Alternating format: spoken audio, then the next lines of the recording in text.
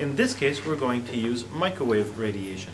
So what we have here, Peter, if you can scroll down on that, we have a microwave transmitter, got a normal power supply. Power comes in here, electrical power, and it's converted into microwaves, just like a normal light bulb would convert electrical energy into visible waves. This is converting it into light waves, okay? Or similarly, we know the remote control, we looked at this yesterday, can convert something into infrared.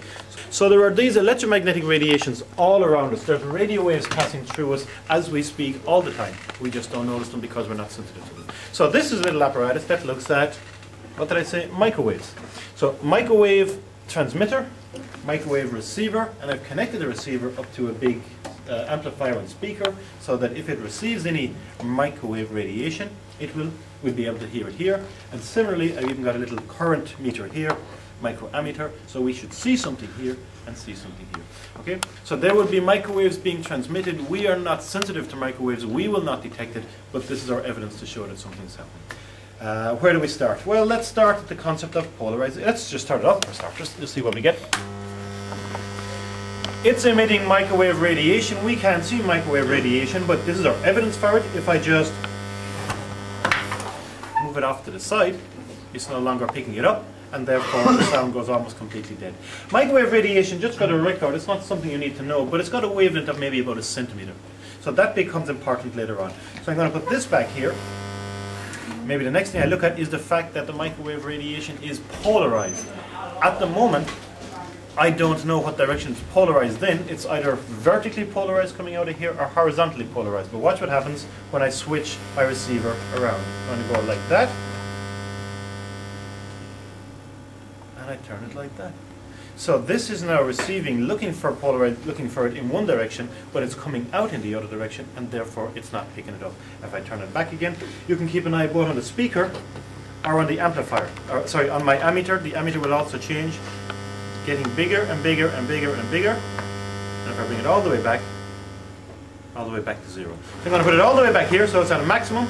The next thing we want to do, to show you that it's coming out here, I don't know if I put it like this. I don't know still if it's horizontal or vertical polarization going on, but if it was vertical, let's take this out of the way. Let's assume it was vertically polarized. If I put this through it, what difference should it make?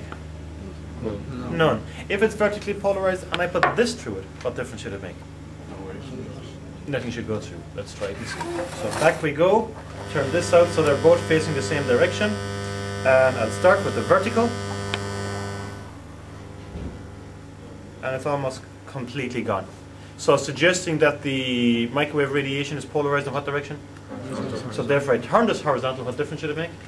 Here.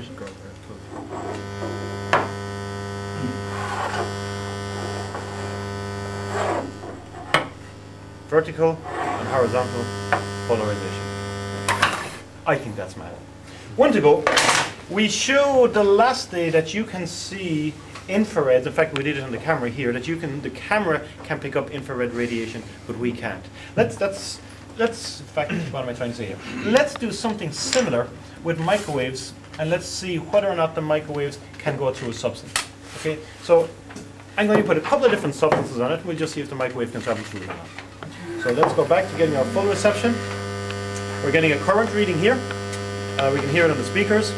I'm going to put just a plastic material through it. Visible light won't travel through plastic, through this black plastic, so I can't see what's on the other side. But obviously the infrared is passing straight through it as if it didn't exist. And that's what's happening. If you think about visible light, there are solids that visible light can pass through. Name a solid that visible light can pass through.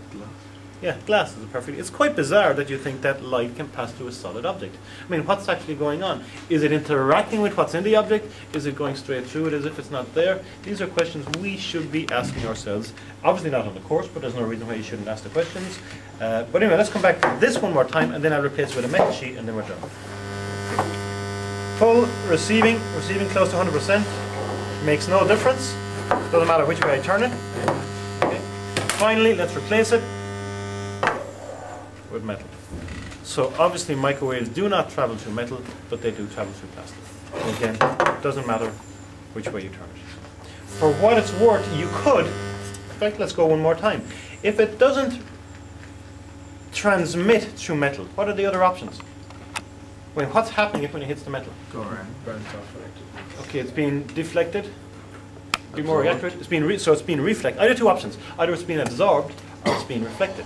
If it's being reflected, again, microwave radiation is a bit like visible light. It's part of the electromagnetic radiation spectrum. We know that if you shine visible light against a mirror, it goes in one angle and out a similar angle on the other side. Let's just see what happens when we try it with microwave radiation. Same idea. So obviously, as I said before, we are not sensitive to microwave radiation, but let's just see if I shine it in at an angle like that, either it's being absorbed or it's being reflected. If it's being absorbed, this is heating up. If it's being reflected, then this should pick it up. How? Where? So at this angle here, let's give it a shot and see. And make sure that's pretty much dead on. Do I have enough room? And lo and behold, if I turn it slightly, getting less, maximum. So there is radiation, microwave radiation, kicking in there, hitting off of this guy, and coming back the other side. And we did mention the point that this notion of bouncing back, excuse me, is not a simplification. It's interacting with the electrons here to some extent, not locking the electrons up a level, back down a level, and then the electrons are emitting electromagnetic radiation of a similar frequency to what came in. Okay? That's what's going up there. Question? If that was only like a centimeter wide, would you hear it? Would you hear the noise because it'd be diffracted? Yeah, it's also spreading out. Oh. So it would be less powerful. I mean, there'd be some of it in the middle, but not nearly enough. And I imagine if we put the plastic here, what should happen? It should be straight through, so we shouldn't be getting... Now, even with light, when you shine light off a mirror, if I just get you to hold it there, Richie. If you shine light off a mirror, it doesn't all get reflected. Some of it does actually get absorbed. So similar here, even though some of it is passing through, you might find that some of it is getting reflected. But I haven't tried this before. Let's try it and see.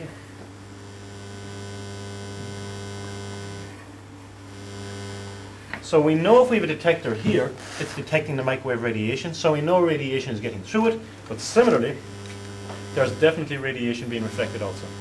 And it's the same in a mirror. So you've got glass. Some light travels through glass, but some light also comes back. We're not normally aware of the light that bounces back from glass. Why not? Why can't we see a reflection in a mirror, in a window pane, in daytime? Because there's more light coming from the other side. But if it's dark outside and bright inside, and you look at a mirror, or look at a window, do you see a reflection? Yeah, so there is light coming back, we're just normally aware of it. Okay, I just thought I would demonstrate that while it was here as an extension of what we normally do with the wave theory of light. Thank you, Peter.